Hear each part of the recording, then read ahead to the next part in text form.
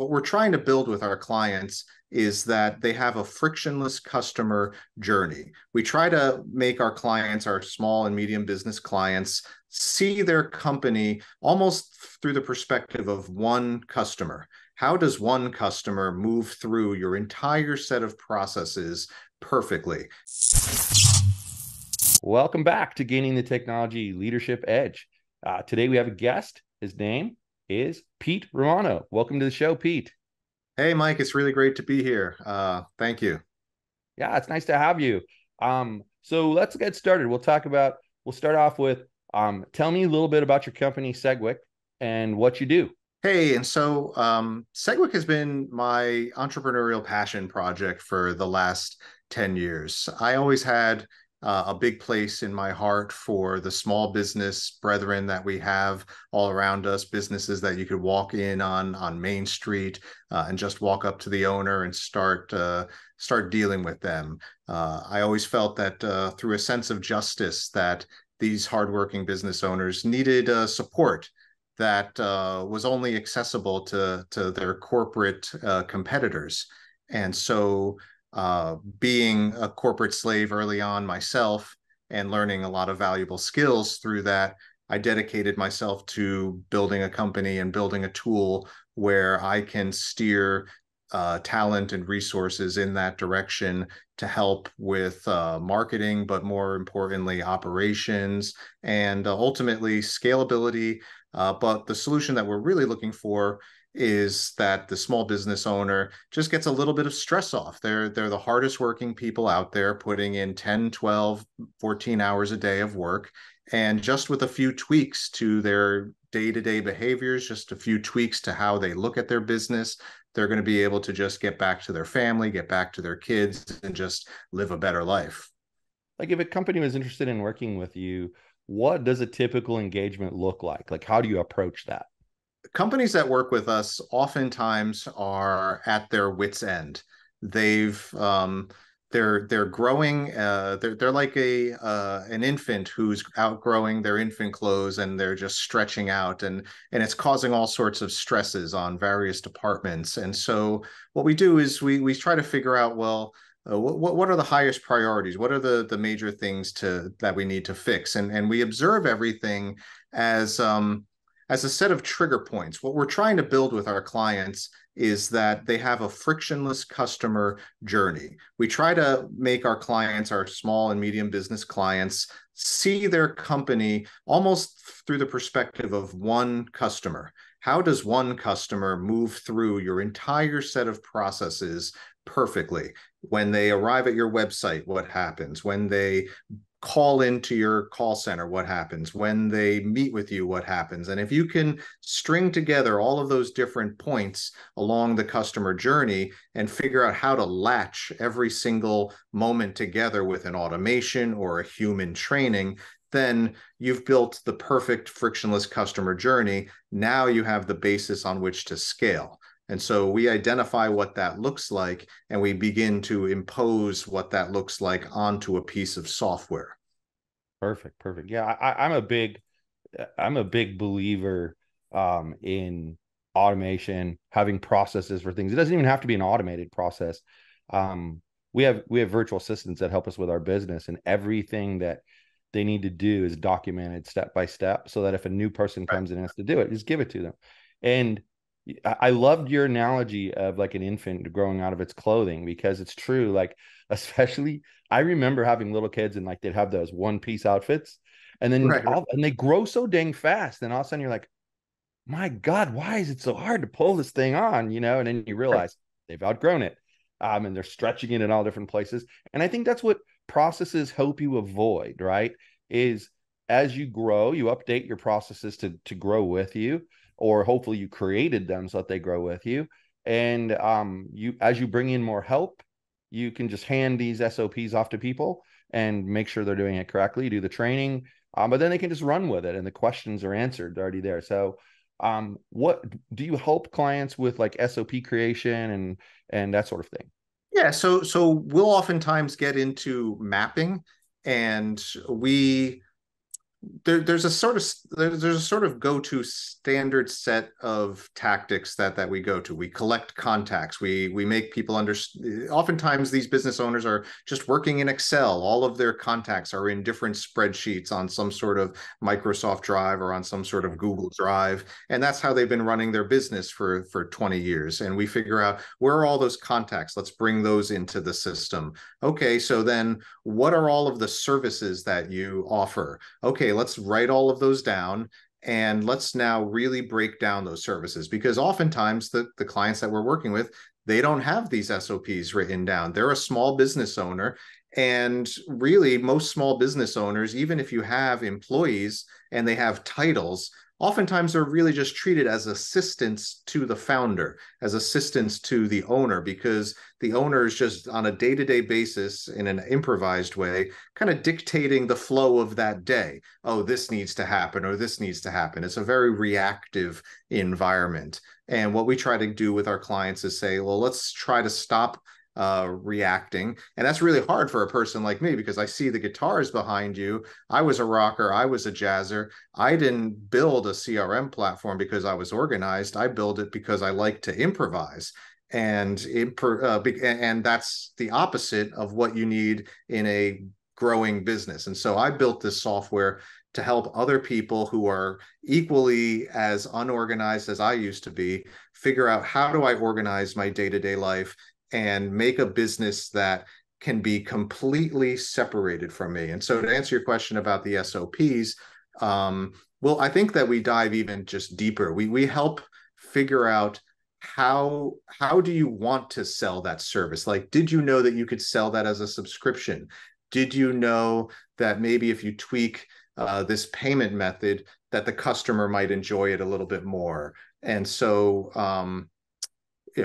it's much deeper than just the step by step. It's really full customer experience. That's excellent, because most people don't even understand that, and they're shocked by the smallest things that make a customer go away from their website or whatever it is they're trying to attract them to, be it a video or whatever. There's Right. little things that will just chase them away that you could easily tweak and keep them around. And people don't understand that. So having somebody, I think people are starting to learn more and more that they can't be experts in everything, no matter how hard they try. And it's better to find people like you and I, who have our own areas of expertise, to help them. It may, like, I know they look at the price tag at first and they go, oh my gosh, like that's a lot of money I'm Right. spending. But I think if they were to think about the amount of money they're losing and how much money they're spending banging their head against a wall trying to fix a problem that they don't know how to fix, it's a cheap investment for long-term return on investment. I mean, I just feel like that. Yeah, well, I look at every business and I try to help them imagine, what does this look like when you're 100 times as big? What would that look like? Even if you don't want to be that way, if you were, what would that look like in terms of day-to-day processes? And what sort of steps would you need to have in place in order to serve that volume of clients? And then we build that. Yeah, it's an interesting approach. I mean, I've actually, as a business coach for years, I've helped various businesses scale, like when I worked with entrepreneurs. And I used a really simple approach. I had them create what I called a process org chart. So just Mhm. here's an org chart. Show me everything that your business needs in order to run. And Right. then what processes have you got in place? Put those in there. And then I asked the same question as you. Now, if you're going to grow 100 times, are these all going to still work? You Right. know, maybe you have gaps that you're not aware of, you know. I learned something really early on, especially when I was building software, was that um, the path to growth in terms of day-to-day operations, maybe the growth could be linear if you could hope, or it could be more like a hockey stick or whatever that growth pattern is. But along the way, the mechanics of your business are not that linear. The operations that are in place when you're serving 10 clients a month or 20 are very, very different than the mechanics that are going to be in place when you're serving 100. And so your company is entirely different, and you have to start to think again, like, what does that look like? And it's the same as if you're building a house or if you're building a car. You can't just take an engine that was built for a Ford and just sort of add more volume to it to make it work for a truck, then add more volume to it to make the whole structure changes at a certain point, and then the whole structure changes again. And so if we can identify what those look like and begin to work on getting towards that, then the business is going to benefit. I do a lot of NetSuite development. So I get a lot of companies that work with ERPs. And that's one of the things that they're always shocked to discover is that, oh, everything, when we were doing this much money per month, everything was really simple. Like we could have the packages pre-packaged, et cetera. Now we're going crazy trying to keep up. Well, yeah, it's because you have to. Now you got to redo the process so that it Right. now takes into account the new volume of sales that you're doing. I think that's a really good I, piece of insight right there. I have a great analogy for you is that, and I'm seeing this more and more as I work with the complex service providers, is that every time there's a process and there's a human handoff, it's like trying to take two bottles and balance the bottles on top of their necks, like this way. And then, because that's the handoff, that's how fragile that handoff is, because you have one human who's trying to communicate to the next human in a set of steps. And now you add a third human. And so an example might be you're doing marketing and you have a web development team, and the copywriter needs to hand off something to the designer, and the designer needs to be overseen by the creative director. Well, that's three people creating these touch points. The complexity just multiplies immediately, and you immediately get slowdowns in your output because this person posts their work, and then the next person maybe takes a day, maybe takes 2 days. And if it was just one person doing both those jobs, you would get this smooth, consistent process. But since it's broken up now across two people who are more specialists, all of a sudden the time that goes into things is just growing and growing. And so we could try to eliminate that with just better handoffs. I don't want to let this interview finish and haven't touched on this part of Oh, part of perfect. your background. And that's, so you have a music background. Tell us about that. Well, so I first got into drums maybe back in the first grade. I remember seeing the elementary school band and a kid hitting the bass drum in the back. And something was just very impressive about that with me, this big bass drum that he was just swinging. He was probably completely out of time and probably not hitting it at the right moments, but I was impressed. And so I started playing drums. I picked up the guitar. And really, by the time I was in high school, I had a really fantastic music teacher who was letting me compose orchestra pieces and so I got into film scoring, I got into jingle writing by college, and I really liked working within frameworks. I liked having a movie and then I had to support that. Or I would produce pop records in college, or hip hop or jazz, and I would have a band and I was helping them see their vision. And so people say, well, how did you get from music into software entrepreneurialism? And there's a very common thread if you just recognize that you're in service of somebody else's vision and you're there to support them with creative and talent, and you're there. And since 80% of the challenge is just showing up and being professional and being a good support person for them and just taking their vision and not taking criticism personally. So I'm pulling upon all of those skills that I learned in playing in bands and applying them to our customer service in the tech. Yeah, I hadn't thought about that, but having a thick skin I know it's important in business. And of course it's important as you're a musician, because, you put your heart and soul into something and you've put it out Right. there. If people don't like it, it's hard not to take it super hard.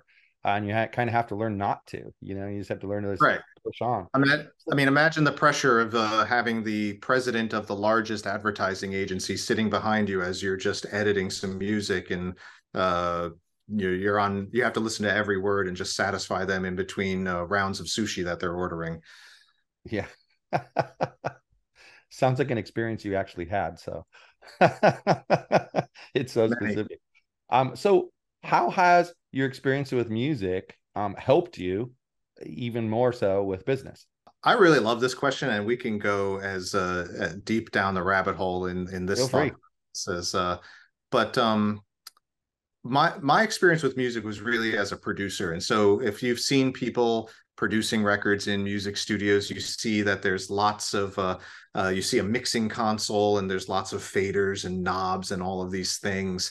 And you look at the computer screen or you look at the tape, and there's all these meters going all the time. And so as the producer, you're overseeing all of that, and you're dialing in the snare drum a little bit, or you're pulling back the vocals a little bit, or you're deciding that a guitar solo is going to go here, or you're deciding that there's going to be a vocal chorus here. And I see the complex, and at the end of a lot of work and a lot of love and a lot of input, you finally have a finished pop or a record that is worthy of playing for somebody. And there's a lot of complexity that goes into, there's a lot of interlapping parts and overlapping. And so I see business, especially small business and every size business, as having that same kind of complexity, that you're just running plays, and you're practicing that, well, this little step needs a little bit more vocals, or this little step of the process needs that little bit more snare drum in that email. And so I look at the business process as being just this fluid organism that you're constantly just mixing and pulling the levers of. And that's what we ultimately want as a business that we have control over. We could see all of the layers in front of us. We could see the meters of responses and inputs and reports, and conduct things so that the public can consume our art, our business efficiently. That's interesting because I remember one of my first jobs as a software developer. And, they tell you, all right, I need you to build this new thing. And it's not something that's in existence yet. You're going to build this thing. And, you sit Sure. down, you open up your IDE, and it's just an empty screen. There's nothing there. And then you improvise. You start, okay, I need it to do this. How do I make it do that? All right, here's what I do. And when you're done, you have all these lines of code, and then you have a product that, does whatever you improvised it to do. And I mean, it's a lot like music. You you can take like this guitar right here, and it's just, some wood, some metal, some strings, some knobs, and Right. you plug it into an amplifier and you turn it on, and you'll get noise. That's about all you're going to get is noise until you learn Right. how to improvise with it and make music. That's really interesting. I never really gave that a thought about um, software development and music and how interrelated they actually can be. And it does take like, if you think about, if you're writing a song, you go down a road and you go, I don't like that part, I need to change that part. Well, it's no different than you might look at your UI and say, why did I use that when I could have just used this instead? Let me switch that out. But that's what we get. We encourage all of our business. We have a phrase for it. We call it the touch points. And so every moment along the customer journey is a touch point. It's like the song tapping their ear. And so if you're a bakery, well, you have a customer that just came through your door and you service them, but you have a customer that haven't yet arrived at your store yet, but they are going to arrive. It is in their future. So, but they might experience a sign that you have out, or if they were making an appointment with you, they might be experiencing an email that is a pre-appointment email, like the text that I got before I came on the Right. show to remind me to be here on time. And so, but then those are touch points, and we could easily evaluate. Of course, a text is an email is a touch point, but the way that the person greets somebody at the door, and the way that the sign is, and the shirts that the people are wearing, and just what they're coached to say, is those are all touch points that the entrepreneur, the business owner, has control over. And if I had a retail store, you would be experimenting with a blue shirt, a white shirt, a black Right. shirt, a polo shirt, of this. You would experiment with what happens when we greet people on the phone like this or with that. And so it's the same thing of an artist or a poet just taking out little words, tweaking little words. And that's really the job of the entrepreneur. That's a small business owner growing and maturing into an entrepreneur when they start to look at their business in the way that we're talking about. That's interesting because just yesterday I did a little bit of work out of a local Starbucks. I just felt like a different environment. So I went over there for that. And I happened to start a conversation with a guy. This particular Starbucks is like maybe 2 weeks old. They just opened it. And the people in there are still like, on the top of their training and everything. And you walk in and it's welcome in, every single person. And he says to me, I hate that they do that. It doesn't have any effect at all on anybody. Nobody cares. Nobody even pays attention to it. So I looked at it and all I said was, and yet here we are talking about it. Right. Like, Yeah. why are we talking about it if it has no impact? It obviously has an impact. Positive, Well, negative, it has an impact. yeah. Well, the thing is that I think that businesses have to have the courage of their convictions, and you have to have the courage to be authentic to who you are and to do what you think is right at the time and let the chips fall where they may. And some people, some customers are going to buy into that, and others just aren't.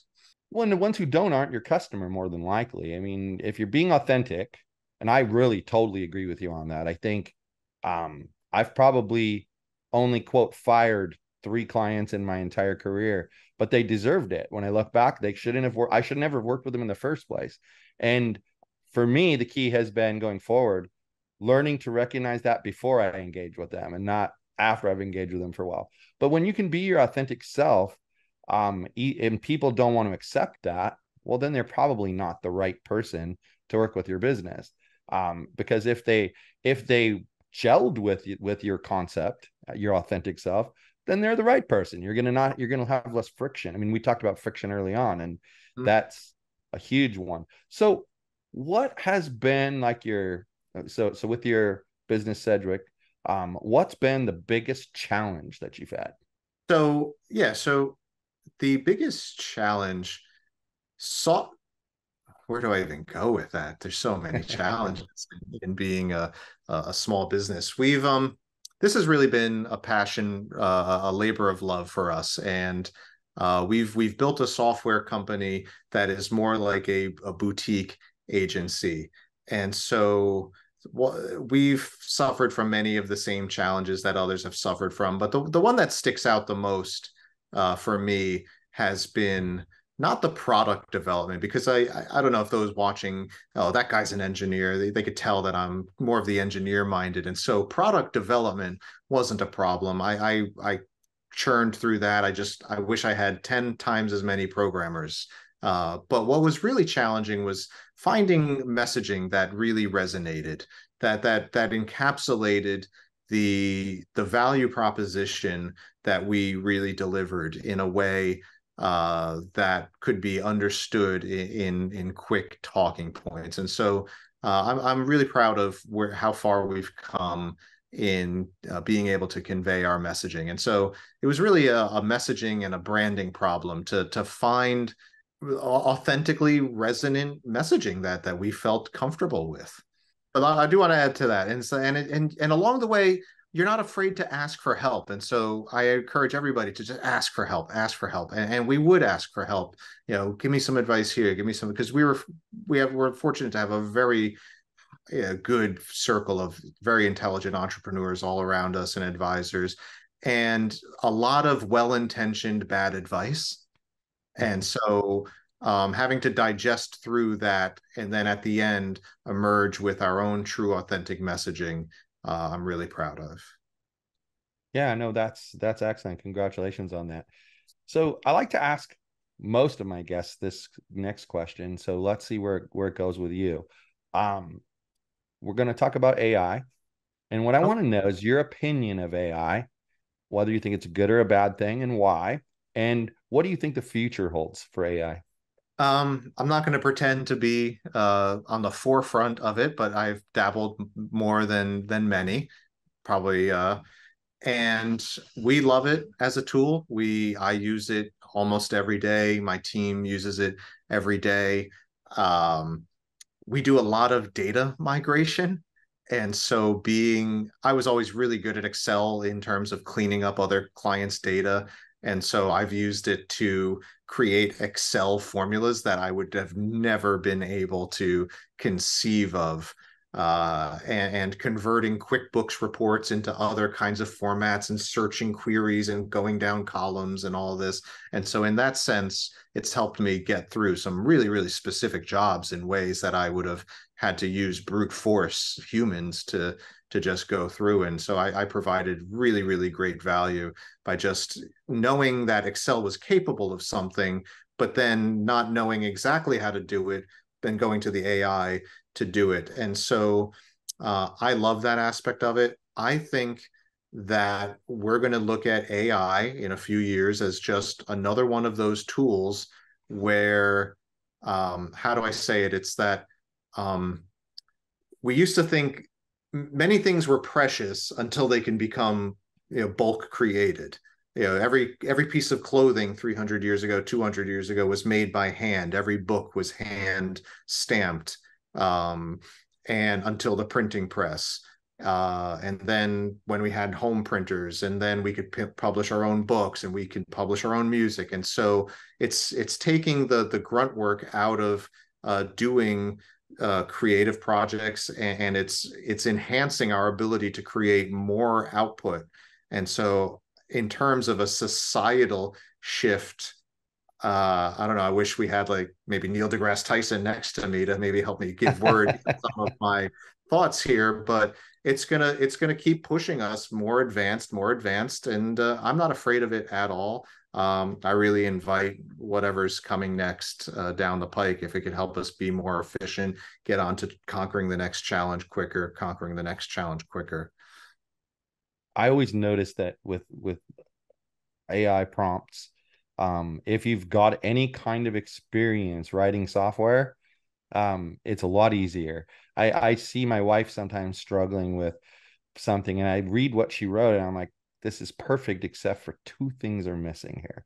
You got to add this and this. Right. If you add those two things, you're going to get the direction you want to go with this. But if you don't, it's going to kind of spit something out at you, and you're going to be like, no, that isn't what I asked for. And she always says, how do you know that? And I'm like, it's just experience. You just know, the Right. machine, you speak the machine's language, essentially. I mean, and that's really what you're doing, is you're taking the whatever that AI engine is back behind it, and you're giving it instructions so that it outputs something that works for you. And it's no different than, writing line after line after line after line of, like, Right. .NET code, for instance. I mean, it's really no difference. And I would advise just people to just, again, be careful with it. There's, Yeah. you want to be careful with what you input into these things. You want to be careful with how you use it. And if you think that you're using it for particularly sensitive use cases, you need to, figure out something besides just the publicly available models, and just use it wisely and responsibly. Yeah, I don't think people either realize either that it's no, I mean, there's a very famous story about when Apple introduced Siri, and people wanted to know how the second version was so much better than the first version, Huh. including like how much humor it had. And what they didn't like, what I personally didn't love when I heard this, is Apple was taking everything that everyone was saying and recording it and holding on to it. And then they were having a team go through that and be like, oh, we didn't think people would ask for that. Here, let's write some way for it to work. But beyond that, some of the dumb things that people ask it, they created funny responses to come back from it. Right. And that's one of people's biggest questions was, well, how the hell does it know that I'm going to ask it that? Well, because a billion other people have asked it that, and they've decided to write an answer to it. And my point in bringing that story up is that everything you put into the AI interface, they're storing it somewhere, they're keeping it. And to your point about sensitive, use cases, you really probably should have some kind of a private platform that you're using if you're going to be in that case. Well, this has really been a great conversation. I've enjoyed having you here. Why don't you let the people know where they can connect with you if they want to connect? Yeah. So anybody who likes what we have to say or wants to hear more can visit segwick.com, SEGWIK. There we have a lot of great information. You could book with me. I'd love to talk with anybody out there and just hear your feedback on these topics. And we always just love to learn from other uh, intelligent and creative people. Awesome. Well, I'll make sure that's in the notes, and hopefully people reach out to you about that. I think it's nice of you to want to have that kind of conversation. Actually, not a lot of people do, and personally, I think that's the way we learn. But Exactly. thanks again for being here. I really do appreciate it.